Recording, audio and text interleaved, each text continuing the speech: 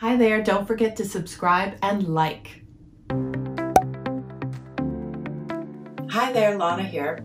And I want to tell you a story about years ago when my kids were little. I used to live outside of New York City, and I used to help a friend of mine who was in the music industry, and she used to do contracting for the music industry. And one day, as I was helping her, I had to be at Carnegie Hall, and it was jazz. They were doing jazz music at Carnegie Hall, and I remember being there backstage listening to the jazz and thinking, and don't hate me for this, but thinking, God, I hate jazz. And I've thought about that often, and I recognize that we all have preferences. Like, some people like metal, some people like pop, some people like rock, some people like jazz. That's wonderful. We all have our preferences.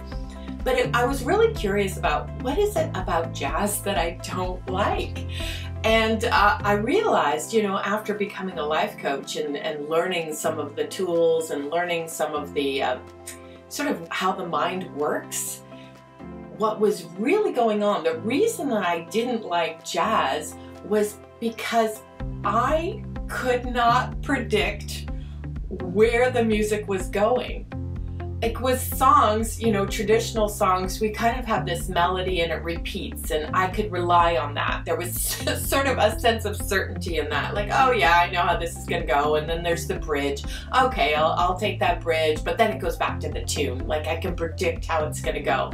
And with jazz, it was like all over the place, and I could not predict it. So it was driving me nuts because I didn't have this sense of control over it.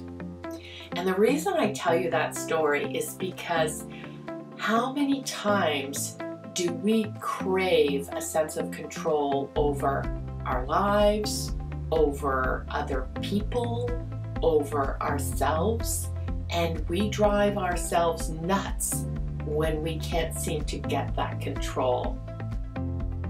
I think in our attempts to control, certainly other people, the only reason we try to do that is because then we will feel a sense of safety, a sense of security, a sense of well-being. But that's all based on a falsehood, because we're already fine.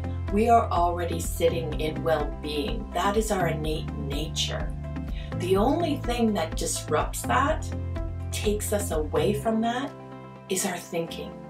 Because when we think somebody has to be a certain way, has to act a certain way, we remove ourselves from being okay with what is, how people are.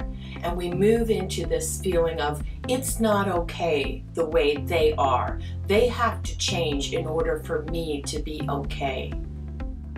Now that is a losing battle, because you will never control other people. You can barely, if at all, control yourself. The most you can do is be aware of how the mechanism of the mind works. And the way it works is all of our experience comes to us through our thinking and our feeling. That's what we're experiencing moment to moment. And it's always changing, it's always moving.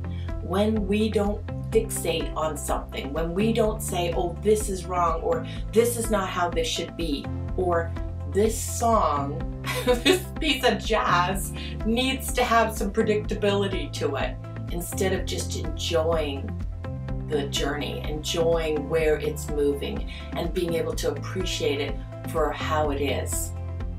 When we give up the ruse of control, suddenly we fall into our well-being.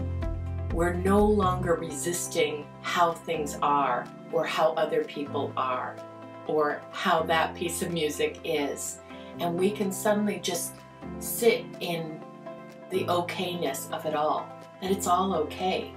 And ultimately, what that allows is for us to be in a place of peace, where we're not fighting what's going on, we're not fighting what is, and therefore we're not suffering, because that suffering is always originating from our minds and how we think things should be, how we need to control how everything is out there. That, my friends, is a road to never-ending strife, and it's exhausting. So have your preferences. I still don't really like jazz, but at this point I'm not resisting it. I'm not making it wrong or trying to put it in a box so that I can understand it. I can just be with it and be okay with it now. See how this resonates in your own life and how you show up and how you want others to show up, and where perhaps you've got a little bit of control going on there. That's an illusion. Okay, talk to you later. Bye. Hi there, don't forget to subscribe and like.